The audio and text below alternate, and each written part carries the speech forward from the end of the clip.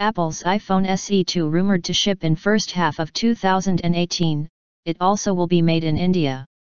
Apple is reportedly planning to ship a second-generation iPhone SE in the first half of next year, assembled by Wistron at facilities in Bangalore, India. Apple is going ahead with an SE2 because of the success of the original and its desire to target both low and high-end markets, China's Economic Daily News said on Wednesday. While more expensive than some smartphones, the 4-inch SE is still the cheapest iPhone, starting at $349.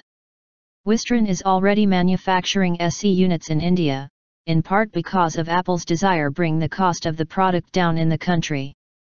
Over 75% of smartphones sold there cost less than $250, and Apple has regularly offered iPhone models considered outdated in other markets.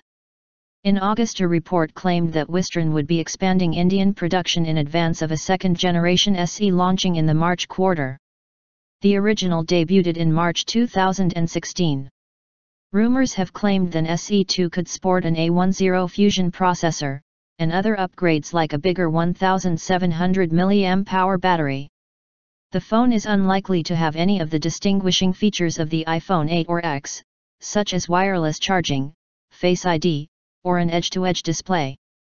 News source AppleInsider.com. Thanks, please subscribe our channel.